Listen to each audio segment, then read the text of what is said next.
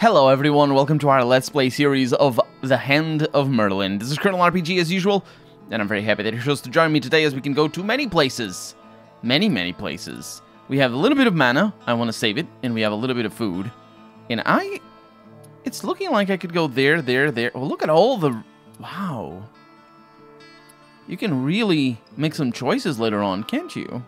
You got the fonts of the... Tamaricos, not Tamarillos, or Tamarillos, or however I was talking about it before. The cooldown is gonna just, yeah, so 1, 2, 3, 4, 5, 6, 7 over there. 1, 2, 3, 4, 5, 6, 7 over there, it's the same, okay, no shortcuts. Although, you know, 1, 2, 3, 1, 2, 3, 4. Oh, what? How do you count that? 1, 2, 3, 4, 5, 6, 7. 1, 2, 3, 4, 5, 6. Yeah, there is a shortcut. You just need to go through there because of the things. But you could go through here if you wanted to. Either way, I want to go here. Let's see what happens. While traveling along a dusty road lined by sparse vegetation, you come across a small encampment by the side of the path. A number of wagons and horses are grouped around a pavilion made from swaths of colorful cloth and ornately carved wood. An old man sits in its shade, contemplating a chessboard on the table in front of him. And we're going to approach, possibly play some chess. The man looks up from the chessboard as you approach. His eyes are framed by an intricate, I can pronounce that word, yeah. Intricate web of wrinkles, but his dark pupils are still sharp. His beard and mustache are elegantly styled. Stilled. That's a word for describing what happens to beard. Stilled and stark white, rendering his skin an even darker shade of brown by contrast. "Welcome," he says, measuredly. "It is a pleasure to meet travelers in these desolate lands. Tell me, have you come from abroad? I thirst for news from the north, or would you still sit and play with an old man?" I will tell him about Albion. You gladly accept his offer of food and drink and sit with him in the pleasant shade of the pavilion for a while, telling him of your travels. "It seems Albion flourishes under King Gawain," the old man says, stroking his beard. "I hope that this might signal an end of peace. Not an end, an era of peace and prosperity for our lands, once this present disaster is averted, and I am keeping you from that task, am I not? Foolish old man that I am." I'm gonna thank him for his hospitality. And we got 3 foods. "I'm honored that you would spend some time with an old man like me, who has grown too frail to travel. I would have you take some food and drink with you in thanks for your kindness." He motions to one of his servants, who brings some supplies from one of the covered wagons. "God be with you on your travels," the old man says as he waves you goodbye. That's nice. We are gonna go over here. This is corrupted? Maybe? You have come to the founts of Tamaricos, where a sacred river springs forth. This is said to be a place of healing and a prophecy. Lord Nabur al-Maragi built a castle here and raised Arthur's son, Mordred, when Arthur had the child cast out. It was here, they say, that Mordred returned to recover from wounds inflicted upon him by Lancelot, and from here he set out to finally overthrow his father. One thing I will want to look at, though... No, not the Guardian Core. I wanted to look at my... Yeah, I still have Roland's Horn. As I was dealing with this thing, I was thinking back in my head, I was like, alright, I threw away Roland's Horn, and it's... No, it's still there. I just had 2 for some reason. Let's enter the castle. Since the death of Lord Nabur in a rebellion against the Emir, the castle has been quiet. Pilgrims will sometimes come to bathe in the water of the springs, hoping to find healing or revelation, but the practice is discouraged by Moorish, Christian, and Jewish authorities alike. The castellan, called the Warden of the Three, receives you with surprising warmth and affection. He personally guides you to the sacred waters. And we're going to ask him about himself. There really must be a magical component to these springs, for when you approach the founts, yes, the grail emits a bright metallic sound. "I lived a life of sin," the warden says melancholically. "Some say I was a hero, called me the Triumphant, But in my soul, I know that I killed countless innocents. I've taken up this duty in hopes of finding redemption. From somewhere in the castle comes a sudden scream. As you had feared, abominations have invaded the castle, no doubt seeking to defile the founts of Tamarikush. And we're gonna rush in to strike first. You charge the beasts, catching them by surprise and striking the first one down instantly. By now the others surround you, their hideous appendages ready to tear you apart. And we're gonna stand our ground. It's gonna be easy, don't worry about it, because, well, maybe it isn't. Oh, this is a lovely map. It's a cloister, because that's what it's called. It's this sort of thing. What do we have? We have a mandrake, a wyvern, and a behemoth. So bad news is what we have. Bad news. That said, we have quick salts. Nope, wrong one. We have this one. Lovely. So 4 action points. Really powerful. Really powerful. I need to be very careful about the cooldowns of things. Because... What in the... Wait, did that change? Move to target location. It's a thunderous lounge. Deals 12 damage to all enemies in melee range. What? It doesn't work like it used to. Look at this.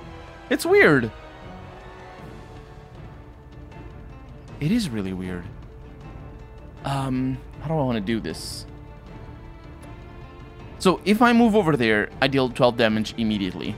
This one is only going to deal 10 damage, so I might as well go. The problem with the behemoth, naturally, is that it will have an out-of-turn action. That said,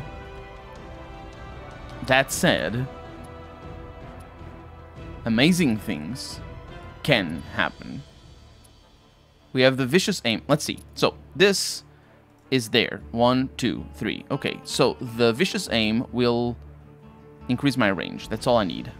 Well, it's not all I need. It's a part of what I need. So, second, I can make Ranger's Mark there. Thirdly, I can do Relentless Vigil. Which means I get 2 shots in a row. And I will get 2 shots in a row.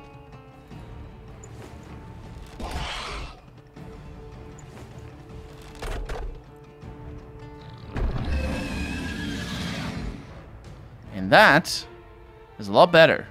So you still have Relentless Vigil, right? Yes. So you're gonna die.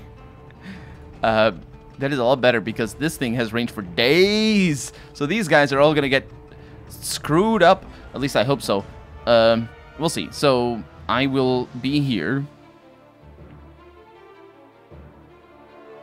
I don't think that I should be here. Let's see. The red.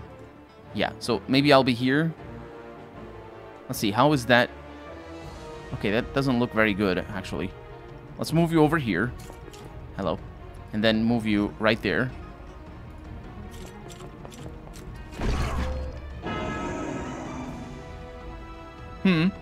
Was not what I expected. I'm not gonna lie. Rallying Bash. It's gonna make that a little bit better. And you only have 1 extra action point. This thing is pretty good, but I would need to move. And I think it is a bit of a well, it isn't a waste. How many action points do you have? You have 2.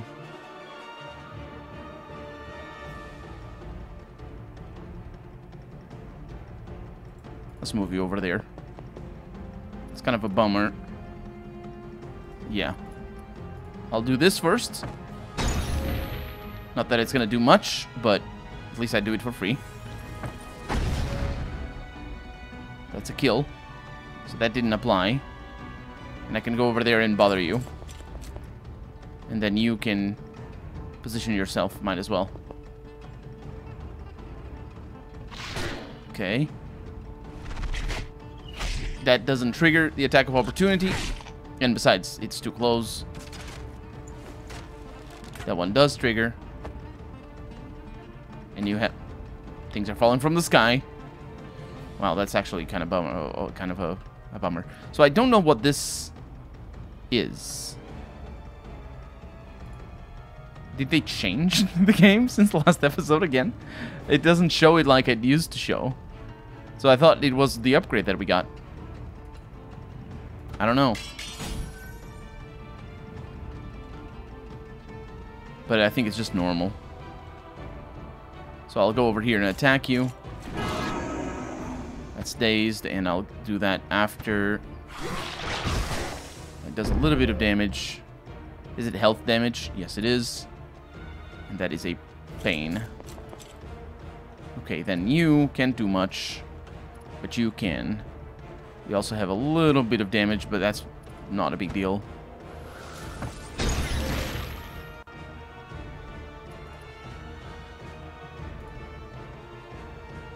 Can't heal Brunor. Let's not do that then, because you have 2 action points. Let's get you back here. I don't think that's going to be any better for healing Brunor. It is, actually, surprisingly.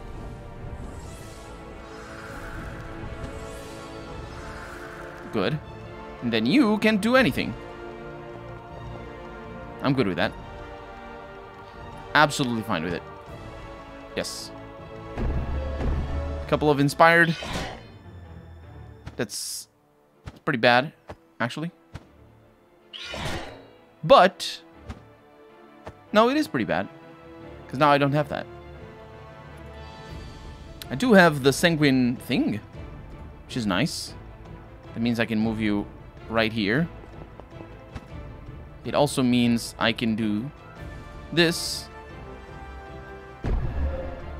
I can move here.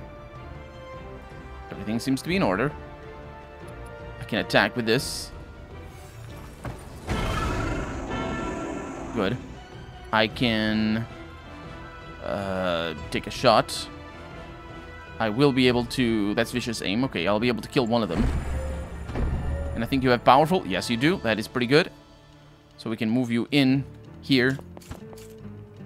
And do this. Which then allows you to do that. Which might be a bit of overkill. But you do this. And then you move in. And kill. 100%. There we go. Overkill is my favorite kind of kill. I mean, the Warden is deeply thankful for your help. He is not allowed to have enough men to defend the castle, perhaps to avert another rebellion. To reward your heroism, he offers you many gifts and allows you to bathe in the springs for as long as you wish. And the gifts are... I can heal, but I don't want to, because we heal automatically. So I'll just take the gold, because we might get to go to a city. Well, this is a city, so yeah. Going through here and through there, or through here. I think we gain... I think it's okay to go for fights. These are just regular nodes, so I might as well just go for fights. The tendrils and vines of the Cataclysm are one of its more subtle horrors, ensnaring, strangling, cutting, and infecting the living, rather than openly attacking them like the abominations. But in their own way, they are as restless and as vile as any monster. You are reminded of this fact when you encounter a young Saracen scholar whose body has been pierced and overgrown by these parasitical growths. He stands, still alive, as if frozen mid-stride at a crossroads, slowly dying in agony. He begs you to kill him. "Do not fear for your souls," he says, struggling to speak as a vine grows from his mouth. "God will know that it is not murder, but liberation." And we could heal him, which is an incredible expensive mana. But I can do it, and I will. Healing this poor man takes a tremendous amount of Merlin's strength. The Grail roars as it battles the corrupting energies, growing hot and vibrating madly. The Grail grows hot and vibrates. But at last Merlin's will breaks the power of the Cataclysm, and as the vines wither, the man's body regains its natural shape. It is a miraculous process to behold, and surely a sign of great victories to come. And we get a bunch of experience for that, which allows us an extra level up, which I am very, very happy for. It's pretty good. We get an extra one right there, and that does go down, and explaining things that I was not aware of and not... yeah. So, what are we going to get here? I think this was the one that I liked the best. I believe so. Deals more damage in comparison to our current one. Deals 7. This actually lowers the damage, it seems. This one over here is for the cooldown. Retraction. Oh, yeah, we never... They changed the UI then. They definitely changed the UI. These numbers... I mean, he must have changed the UI. It used to be a square, and then it wasn't. So, yeah. I like the one as it was before, because it's more explicit. Either way, Thunderous Lunge, or Lounge, or whichever one you prefer. It's the cooldowns. No, it is not. It is the... This one is about that, and this one is... Apply stacks of dazed to all enemies in a wider range. Now, that one I like. Do I like it better than this one?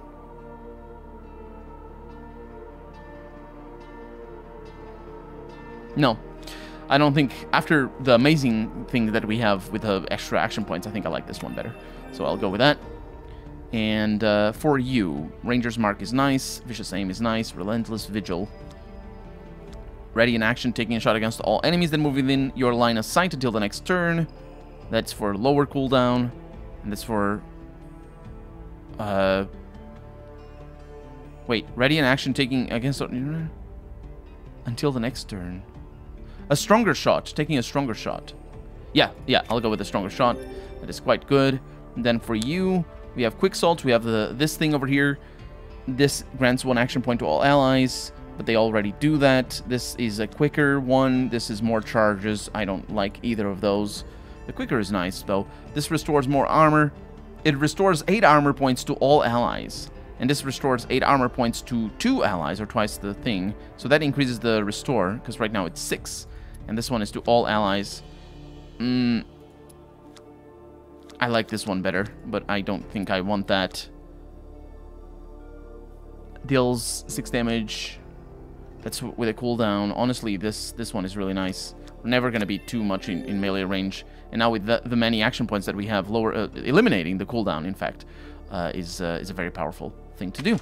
Okay, so here... Oh, we don't have... What the hell? Oh, right. It's... Yeah, I thought... For some reason, I thought I was over there. I was not. Let's move to the next thing. One night, sitting around the campfire, you fall into a deep sleep and into a mysterious shared dream. In it, you are following a jackal with bright blue eyes across a vast desert, while in the sky above you, the stars go out one by one. And we're going to follow the jackal. You follow the jackal for countless miles. Hours pass, and when you arrive at the mausoleum, the jackal is taking you to the sky. Wait. Right, comas. Freaking comas, come on. And when you arrive at the mausoleum the jackal is taking you to, the sky is completely black. That is... I also got thrown off... a coma is missing, but apart from that... I don't think jackals are native to Europe. I might be wrong, but I think they exist in North Africa and in the Americas. Actually, I don't know if they exist in South America. They might. They probably do, actually. But... well, I'll say North Africa. I mean, in all of Africa. I'm pretty sure they don't exist in Europe. Either way, I've never seen one, and I honestly never heard the term unless I was watching like a wildlife documentary or something. Either way, comas. We were rambling about that. Before the mausoleum stands a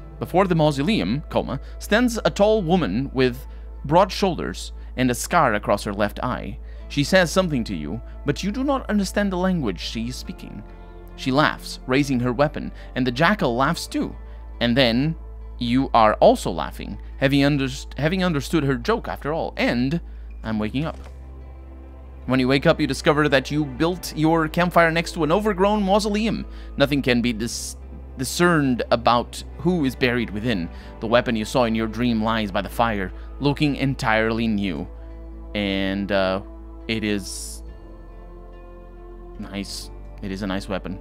Just an upgrade to my current bastard sword. We're gonna take it, because of course we are. I mean, why wouldn't I? You are making your way through a town that must have been overrun and destroyed a few days ago. So far, you have not encountered any abominations, but the Veil is badly injured here, and the Grail is making the oddest sounds. That's the sound it's making. The main road has collapsed into a deep pit filled with thorn-covered tendrils, so we are forced to find another way.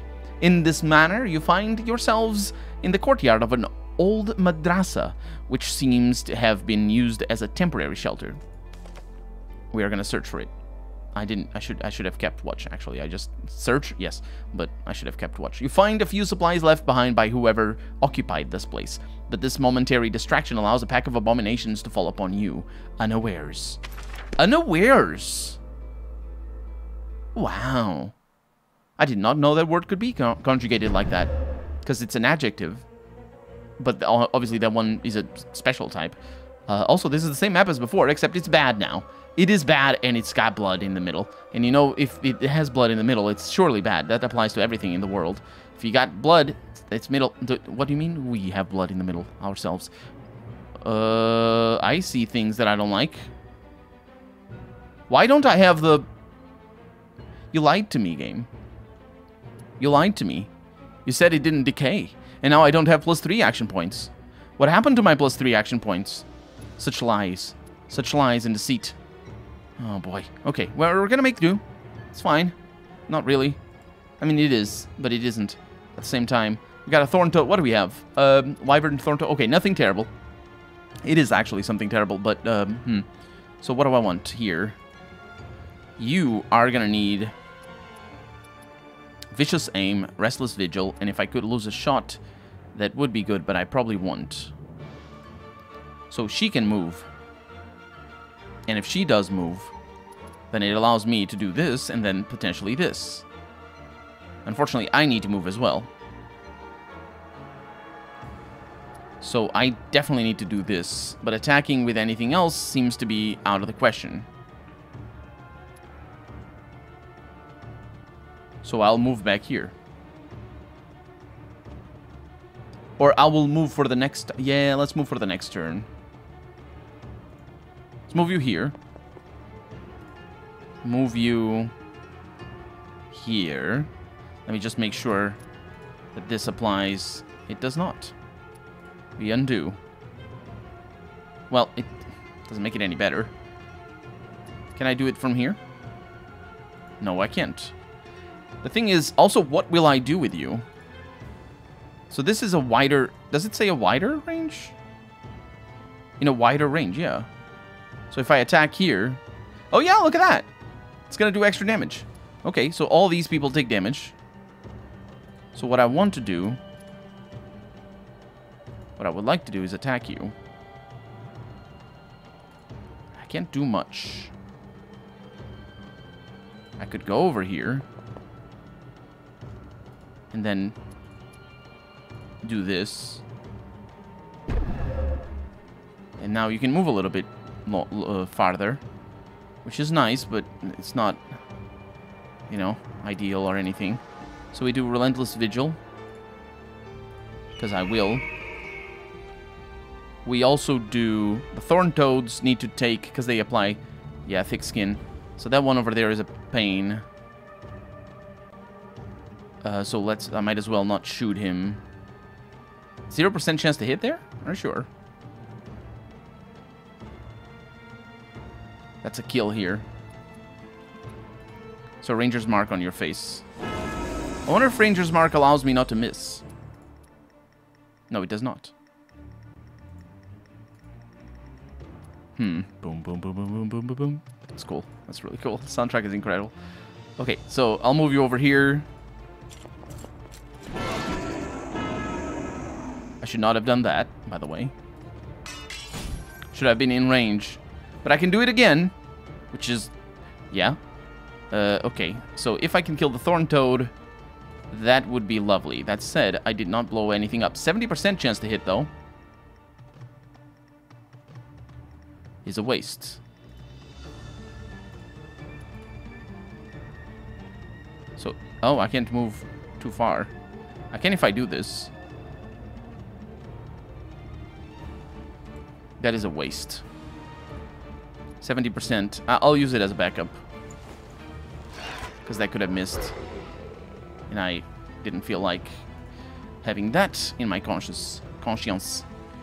Will I actually do enough damage to kill you? Oh, we got cover here. That's kind of interesting.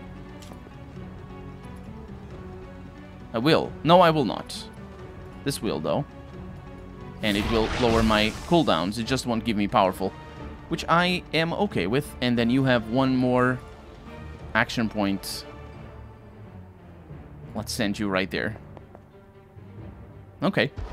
Off to a good start, I would say. No jumps or anything. Okay, that's pretty good. That's going to hit you both.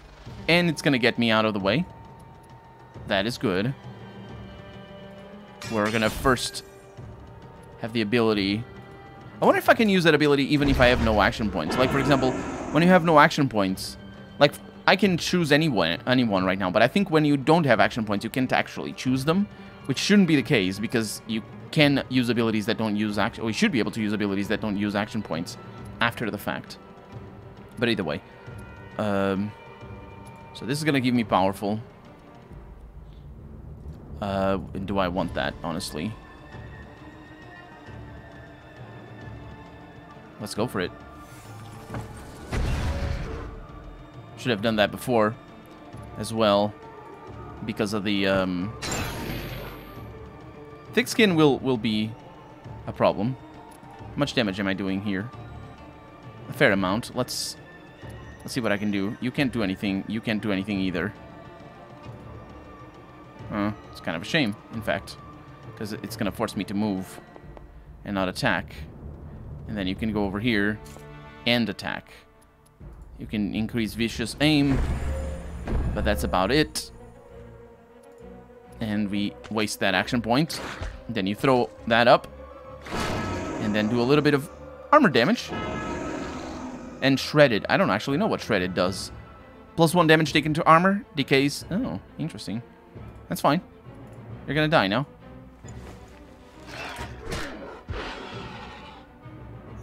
There we go. 13 renown. Or, sorry, 11 renown. And a little bit of mana. I always forget that we get mana from killing these things. So it pays to keep going to places that are corrupted. Either way, we're out of time for today. So for right now, I'm Colonel RPG, and this has been the Hand of Merlin. I really hope you've enjoyed it, and if you did, go ahead and leave a comment, like the video, but above all, thank you so much for watching, and I hope I'll see you next episode. Bye-bye.